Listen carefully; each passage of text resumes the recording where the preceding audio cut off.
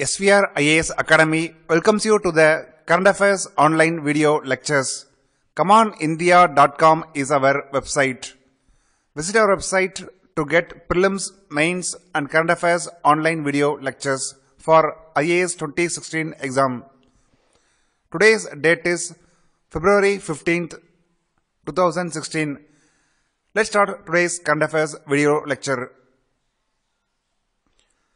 Importance of aircraft carriers in the changing geopolitical situation. Aircraft carriers are also called as floating islands. Floating islands. Aircraft carriers are considered as symbol of power at sea.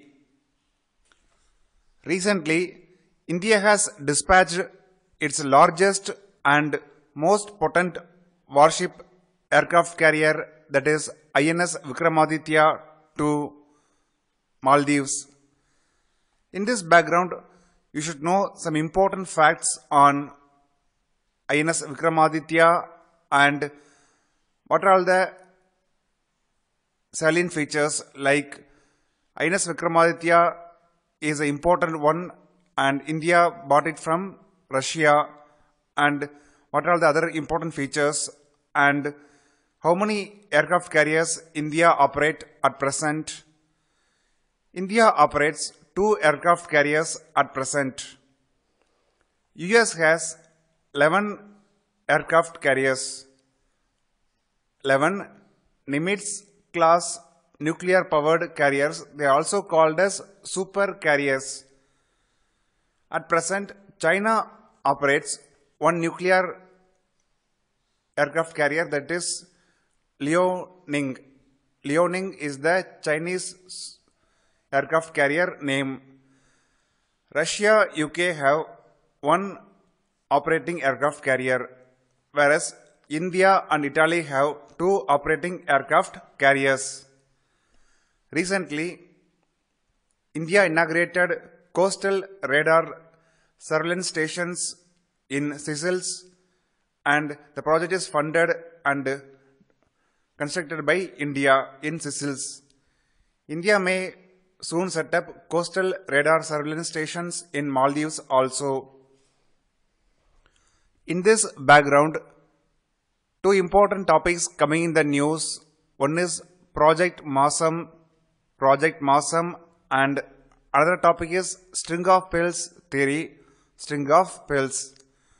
Project Masam is a maritime diplomacy launched by India to effectively counter the ever-expanding Chinese strategic footprint in the Indian Ocean region. In the Indian Ocean region, India is located at the center. Indian Ocean is the only ocean in the world which was named after a particular country's name, that is India. In this background, we advise you to prepare well on string of pearls theory and important ports like Hambantota Port, Kadar Port, Chittagong Port, and so on. This topic is very important for GS paper 2 foreign policy section. So prepare well on India-Maldives relations, string of pearls theory, Project Masam for IAS Mains 2016 exam. Next, we will discuss about Section 396 of Companies Act 1956. Section 396 of Companies Act 1956. Why the topic came in the news? FTIL stands for Financial Technologies India Limited. Financial Technologies India Limited. NSEL stands for National Spot Exchange Limited. FTIL owns 99.99% of NSEL. Both FTIL and NSEL are private entities. Simply, NSEL is owned by FTIL. Recently, Ministry of Corporate Affairs ordered a merger between FTIL and NSCL under Section 396 of Companies Act 1956.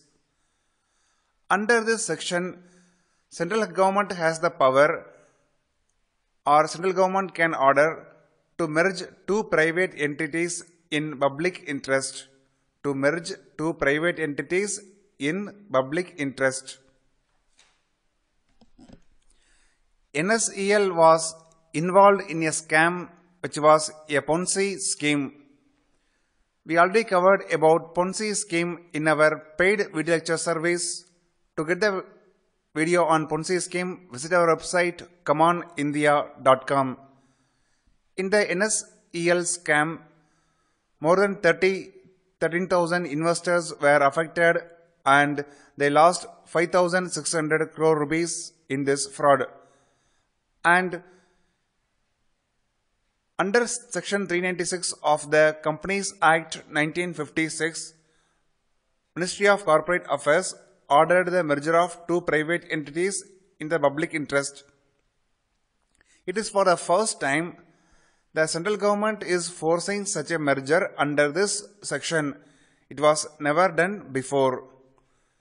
What is the implications of such merging? The merging will force FTIL to assume all the liabilities of NSEL because FTIL owns 99.99% of the NSEL.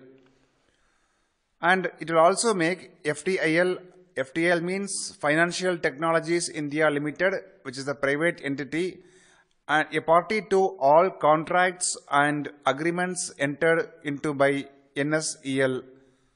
Simply, FTIL has to pay rupees 5,600 crore rupees to investors invested in NSEL scheme, that was a Ponzi scheme. To get complete video lecture, visit our website commandindia.com. This topic is important for GS paper 3 in economics section, Companies Act. So prepare well. Now let's discuss about MyShake app. MyShake app. Think of a situation if you are able to get earthquake alert in your smartphone some 30-40 seconds before the earthquake occurs. Surely you can run away and the damage for the lives and properties can be minimized if earlier alert is given via smartphone. For that purpose, University of California researchers have developed an app called as MyShake app. It is an Android app launched by scientists at the University of California. The app can sense an incoming earthquake and warn users 40 seconds in advance. 40 seconds in advance. How it is done? The app uses smartphone's accelerometer to detect the seismic activity in our region.